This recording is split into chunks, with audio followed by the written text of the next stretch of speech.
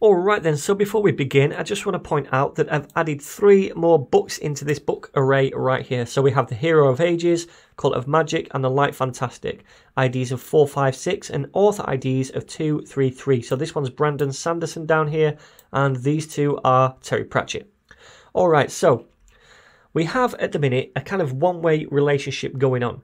When we request a book, we can say we also want the author of that book, and then in this resolve function we're going out and finding that author. So we're associating an author with a book. But at the minute, if we try to make a request that looks a bit like this, we're saying that we want an author for the root query and then we want the books of that author. We can't currently do it, and GraphQL's throwing a wobbler right here saying it cannot query field books on type author. So that's because we've not yet set this stuff up.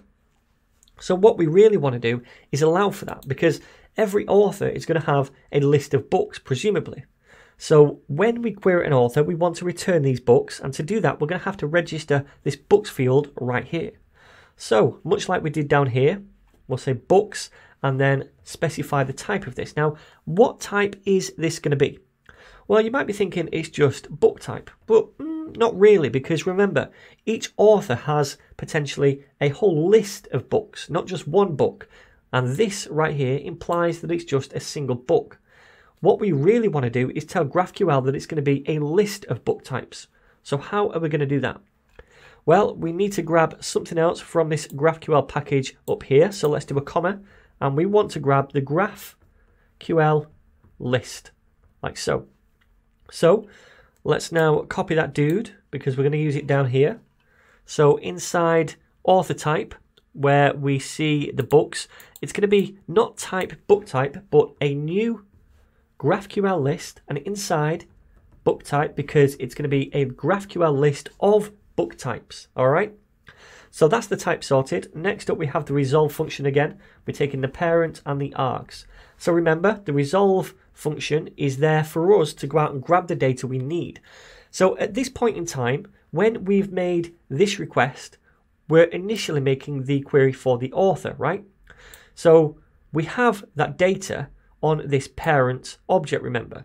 So we can use that parent to say, okay, well, I know now the ID of this author is 1. So I'm going to look through the books array and find every book with an author ID of 1, and I'm going to return that to you. So down here, the way we do that is by saying, first of all, return, and then we're going to use underscore again, dot, and this time use a method called filter. And what filter is going to do is filter through a particular array, in our case the books array, because that's what we're searching for. And it's going to look for objects inside that books array which match up to this criteria right here. Now the criteria is going to be that the author ID property is equal to the parent ID. Remember, the parent is the initial author we've just requested. So for example, this could be for ID 2. So we're taking that ID right here and we're looking in the books array for any book which has an author ID equal to 2. So it'll look up here, say, okay, well, this one's got an author ID of 2 and this one. So those two can remain inside the array. Everything else I'm going to filter out of the array, okay? So eventually we're just returning the array with these two objects inside, which is what we want, a list of the books by that particular author.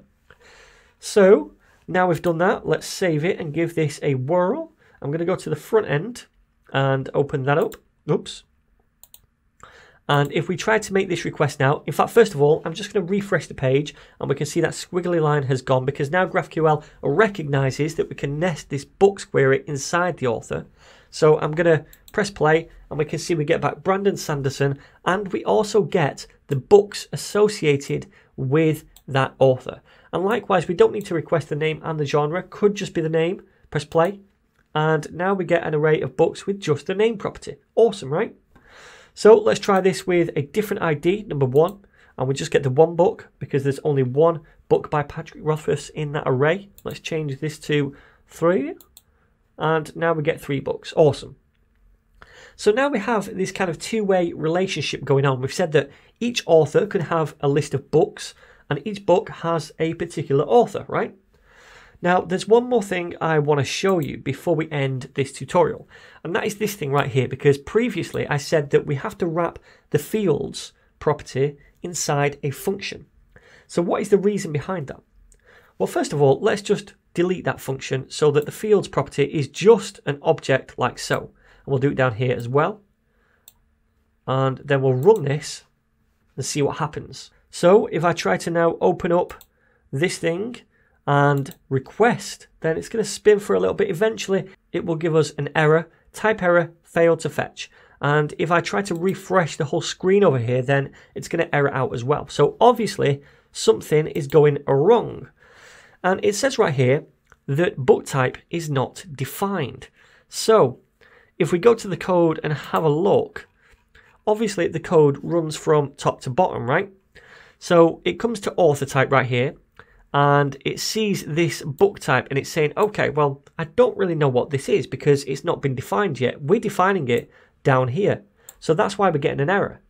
So you might be thinking, well, okay, why don't we just define book type above author? So if we take that stuff and paste it right up here, then save it and see what happens now. If we try to refresh, still not going to work. And if we look in the console, this time we get a different error. Author type is not defined. So right here, we're running through the code, top to bottom. It comes across this author type and it's saying, well, now I don't know what author type is because author type is not defined until down here. So it's kind of like catch-22. Changing the order of these things is not going to solve the problem, which is why we wrap these things inside a function like so. Because if we wrap the fields inside a function, then what we're doing is still running the code from top to bottom, but we're not actually executing this function until some point after the whole of the file has run.